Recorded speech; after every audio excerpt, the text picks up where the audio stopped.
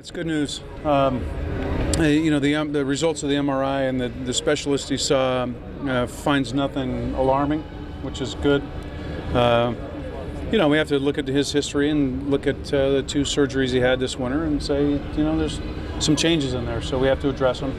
Gave him another set of exercises to further his strength, and so he'll start that process and he'll be back quickly. So that's a good sign. So strictly spasms? Yeah, no issues structurally. So that's all. That good news is good, and so he'll start the strengthening and go from there. There's no real, they don't find anything as to why. So structurally, there's no reason.